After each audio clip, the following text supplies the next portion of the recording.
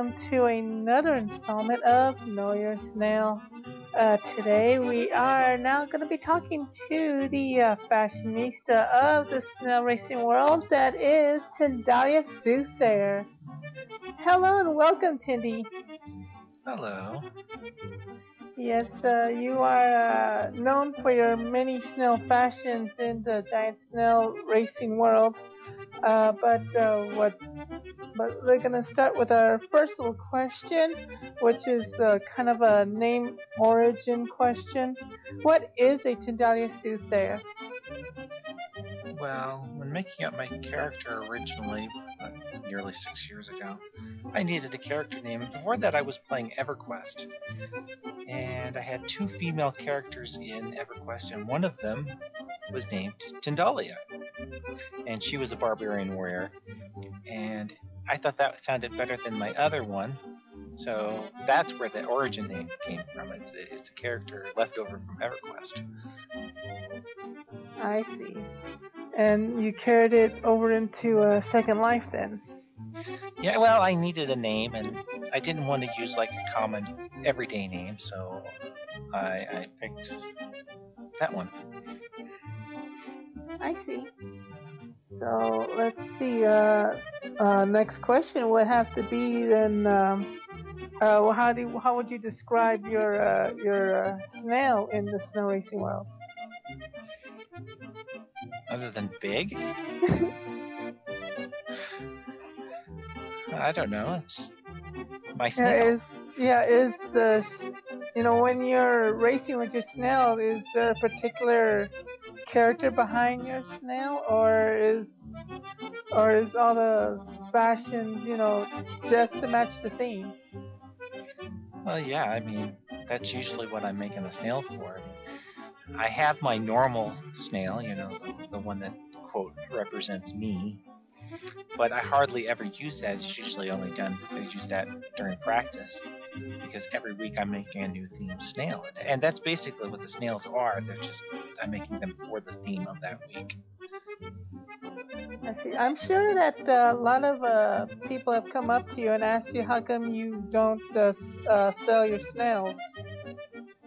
Well, a lot of the things, I do make a lot of the stuff I use on my snails, but I do use, if I can find it, pre-made stuff. And since I haven't made it, I don't have the right to sell it, and a lot of it's usually no transfer anyways, I can't sell it.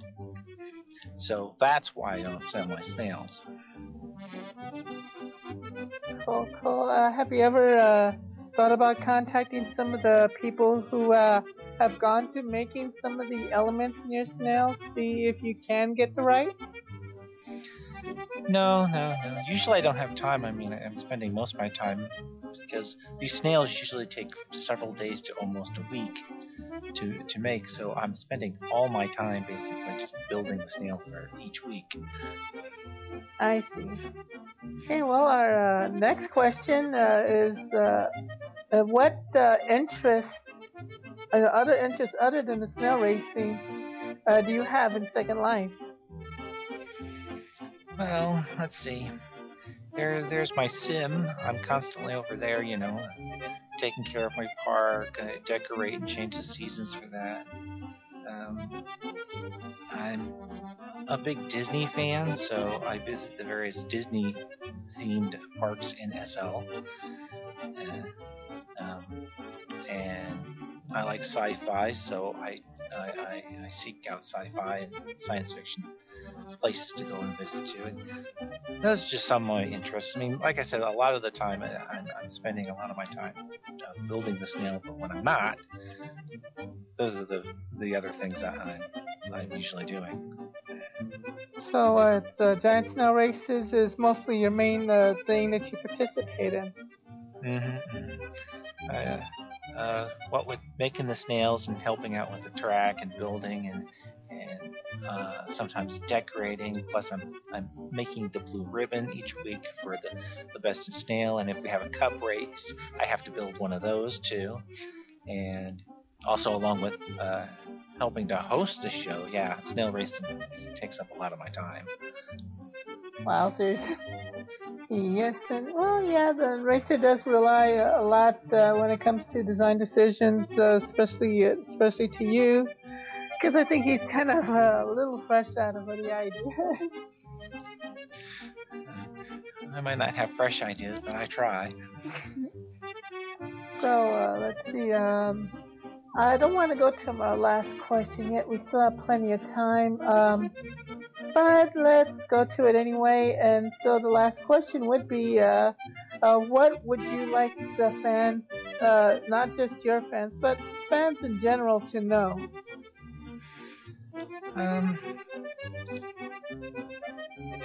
Well, that snow racing is actually a lot of fun. I mean, yeah, we keep saying it every week that anybody can race.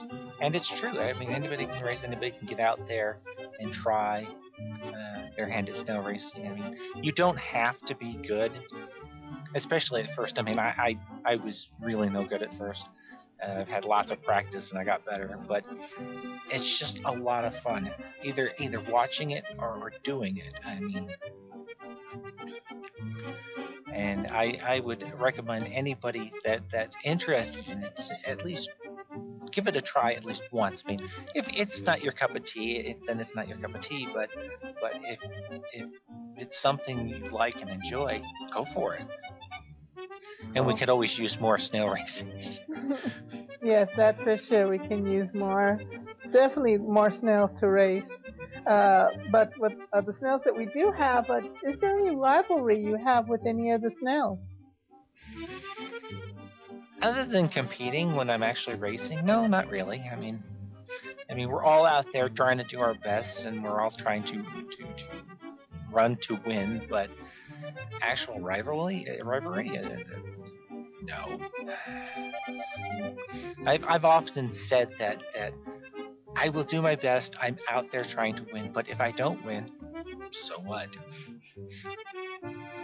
I'll come back next week and try it again. Would you like to see more snails coming up with themed related fashion? I wouldn't mind a little more participation. I mean, I'm not going to force anybody to do it, but because I'm doing it and I started doing it for the fun of it, and pretty much that's still why I'm doing it. I mean, like I said, we have the blue ribbon now for the best in show, but if I don't win it, it's not a big deal. I'm not really there to win it. It's nice to win. Who doesn't like to win? I mean, but it's mainly for the fun of it, to participate. And yeah, I'd like to see more people do themed snails and join in the fun. But if they don't, well, that's their choice too. Okay, well, that has been our time with our fashionista, the wonderful and fabulous Tindallia Soothsayer. Thank you very much for your time, Tindy, and we will join you all again. Come back to this YouTube channel, and please seek out more of our snails that we have here. I will try to grab more snails by the tentacles and or by the foot and bring them in, and so we can get to know your snail. Okay, bye everyone. Bye.